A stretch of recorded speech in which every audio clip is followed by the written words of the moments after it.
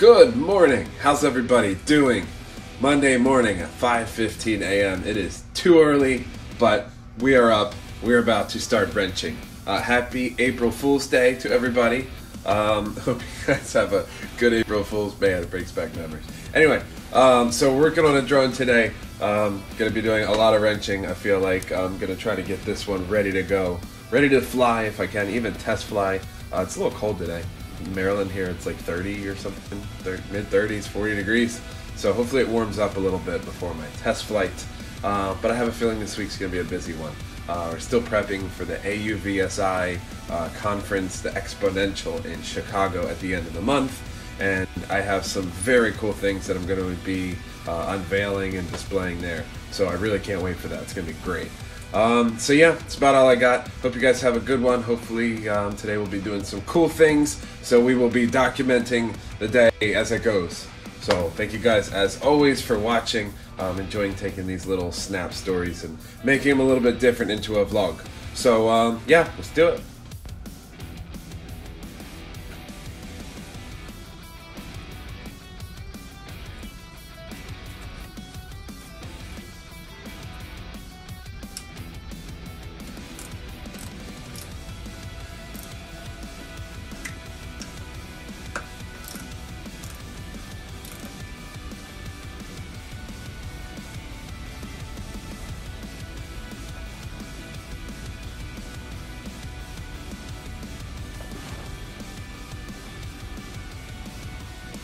So this is what we call the flight controller. This is the DJI A3 flight controller.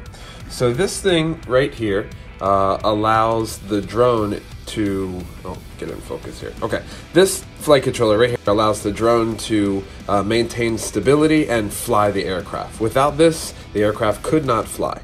So each of the 6 motors plugs in here, and this has internal gyros and accelerometers, which allows it to understand its orientation and how it's currently, its attitude, more or less, forward, back, left, right. It understands where the drone is, the position of the drone.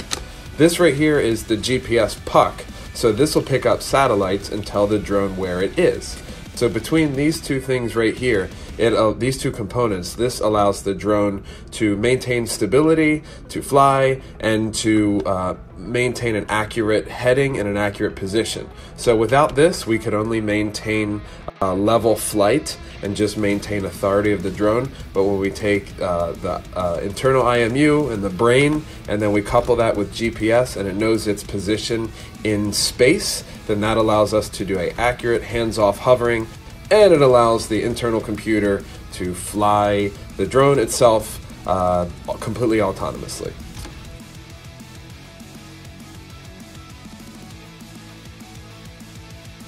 All right, we're making good progress. So it's coming out all right. Got battery connectors hooked in, installing flight controller, and the external sensors here for redundancy. We've got external or additional GPS pucks as well. So we have redundancy here. So we are actually triple redundant. But yeah, looking good. So I'll have to program it and then head out and test flight. I think it's possible today. I think we can do it.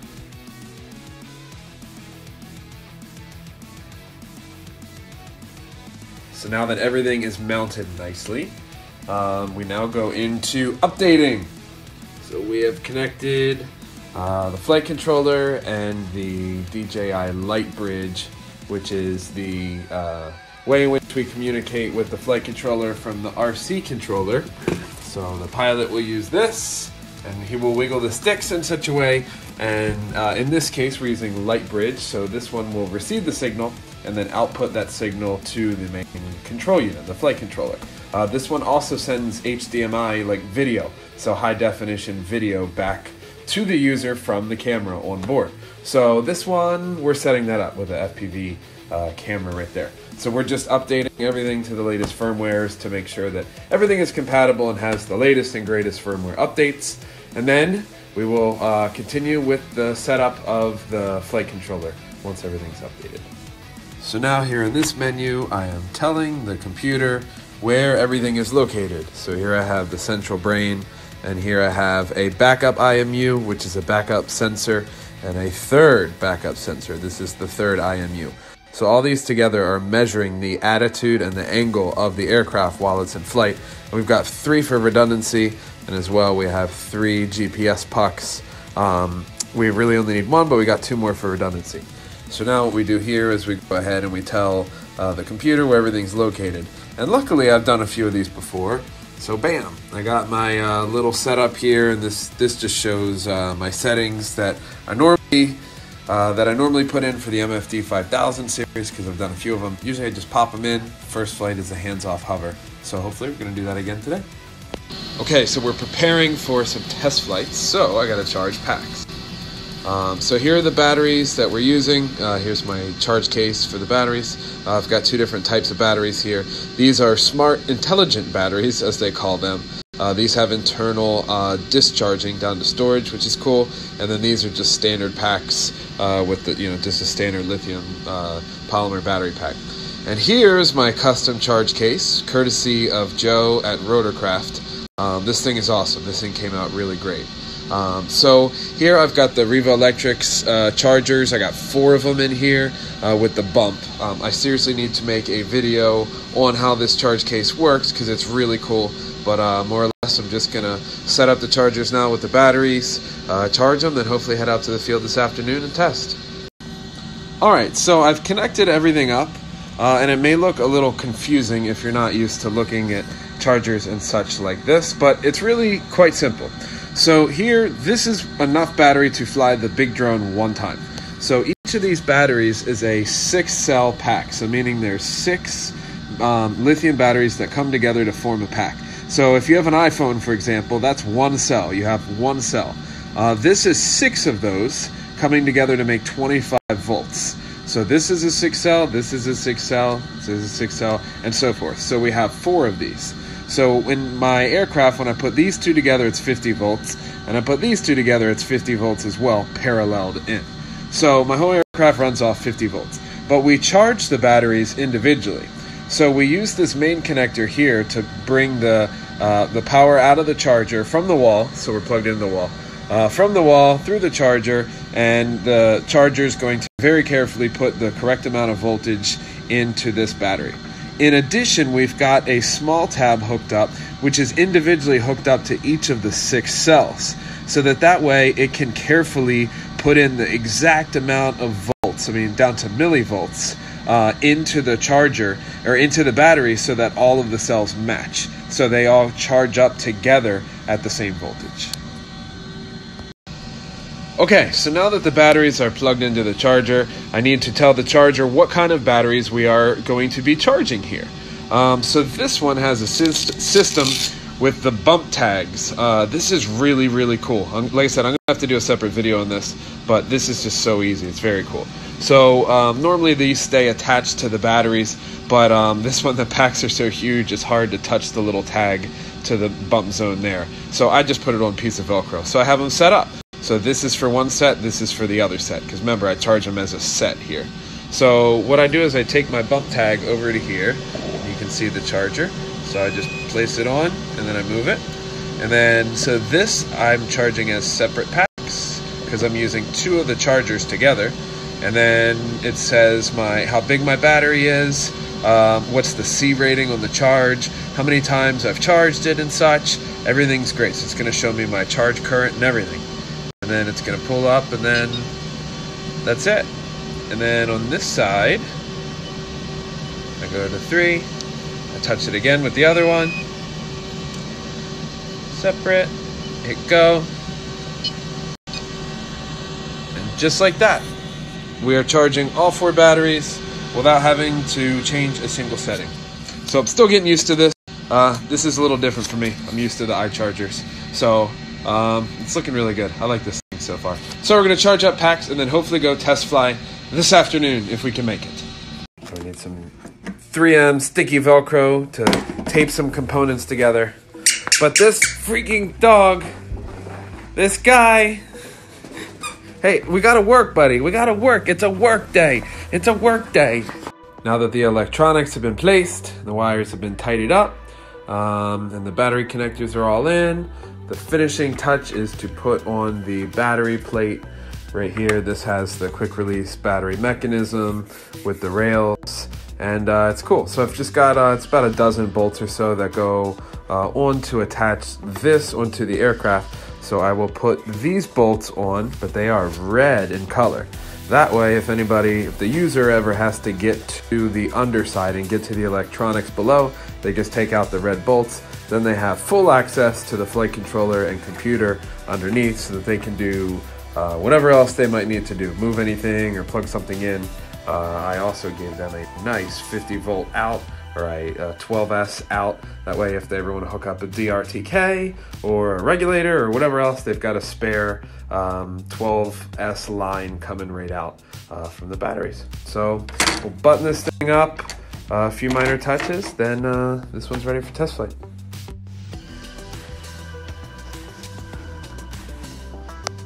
And the top deck has been mounted. Cool, just about ready to finish it up. And Viola, it's done. There it is, ready to go. It's pretty big. Pretty big. It kind of takes up my whole workshop. But this one's ready to go. Testing possibly this afternoon, might push till tomorrow. But yeah, it's ready. This one came out good. And we made it in time before the sun goes down. We even brought the pup. So, time for some testing here. Beautiful day, beautiful little afternoon. So I've got my little clamp here. Gonna go grab some weights. We'll chuck on like 20 pounds for a test. And Maiden this sucker. There it is, it's ready to go. So we got another one set up here. We got our FPV feed going, our battery telemetry going. We've got the aircraft, 20-pound payload, and we've got a good boy. Okay, here we go. So this is first flight on this one, just spooling it up for the first time. Oh yeah, we're looking good.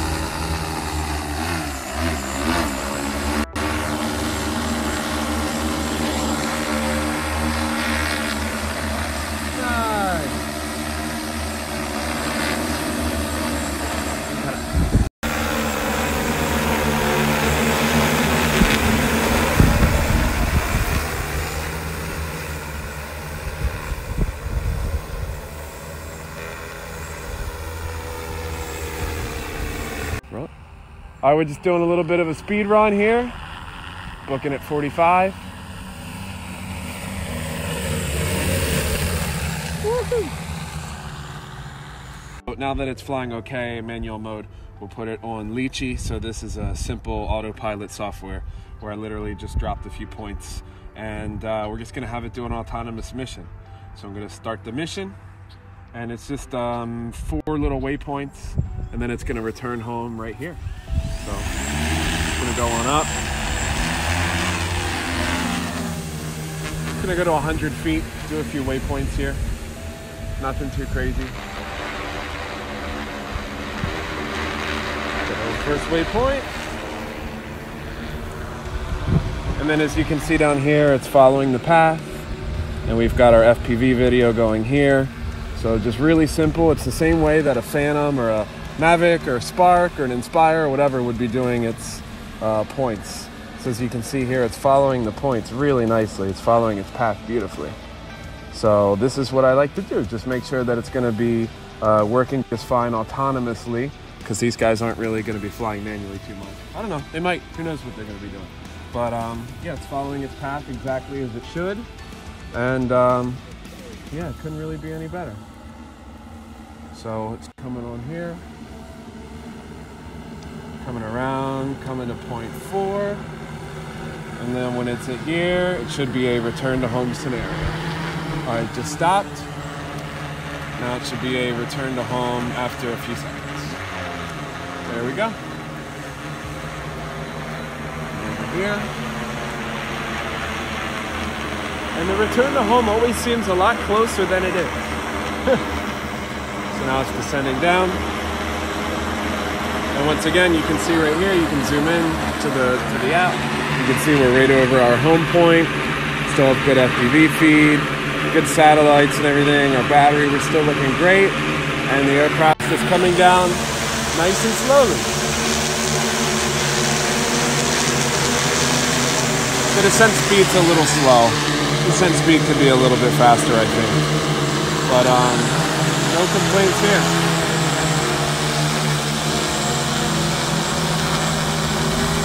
Coming on down nice and slowly.